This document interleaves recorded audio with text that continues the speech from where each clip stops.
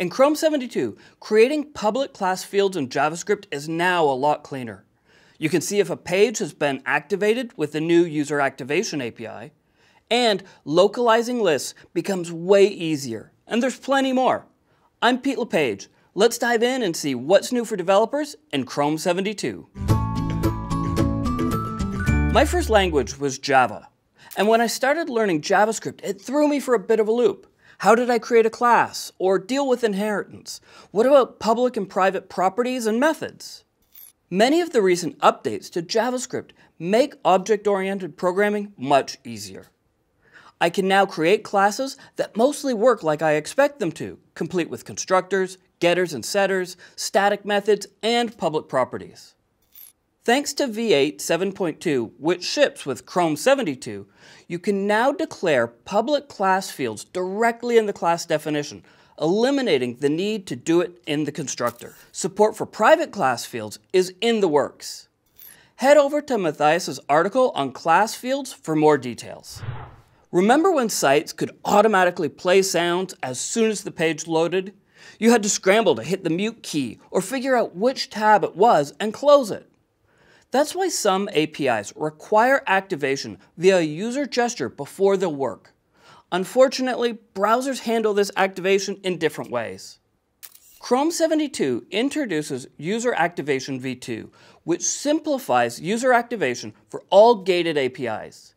It's based on a new specification that aims to standardize how activation works across all browsers.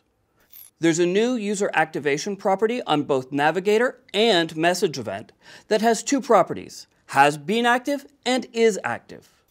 Has been active indicates if the associated window has ever seen a user activation in its lifecycle.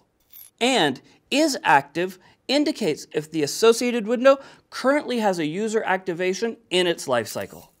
We'll have a detailed write-up on developers.google.com/web/updates shortly, so keep an eye out for that.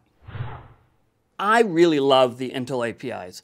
They're super helpful for localizing content into other languages. In Chrome 72, there's a new method that makes rendering lists easier. Like other Intl APIs, it shifts the burden to the JavaScript engine without sacrificing performance. Initialize it with the locale you want, then call format, and it'll use the correct words and syntax. It can do conjunctions, which adds the localized equivalent of and look at those beautiful Oxford commas. It can do disjunctions, adding the localized equivalent of or, and by providing some additional options, you can do even more. Check out Matthias's post for more details.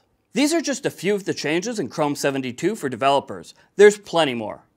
Chrome 72 changes the behavior of cache.addAll to better match the spec. Previously, if there were duplicate entries in the same call, later requests would simply overwrite that first request. To match the spec, if there are duplicate entries, it will reject with an invalid state error. Requests for favicons are now handled by the service worker, as long as the request URL is on the same origin as the service worker. And of course, there's plenty more, so check them out. All the details, including docs and specs, are in the updates post linked in the description. Be sure to check out the latest Chrome DevTools video to learn what's new in DevTools. Then click the subscribe button, and you'll get an email notification whenever we launch a new video. I'm Pete LePage, and as soon as Chrome 73 is released, I'll be right here to tell you what's new in Chrome.